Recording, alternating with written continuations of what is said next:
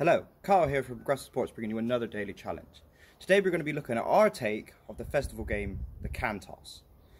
For this activity you're going to need 5 pairs of socks and 5 different items from your recycling bin. The object of this challenge is to see if you can knock all 5 items over using either underarm or overarm throwing. I'm going to have a go myself using the underarm method and see how many I get.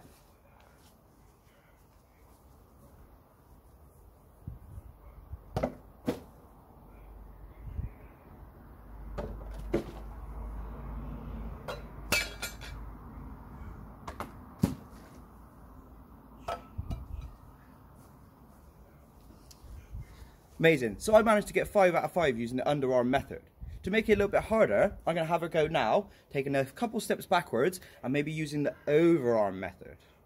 This one's real easy to set up at home. You can find all of this equipment in your household. So I would like you to all have a go. Make sure you subscribe to our YouTube channel, share and comment on all our links, and post any more video ideas that you have that you would like us to do. Thank you very much.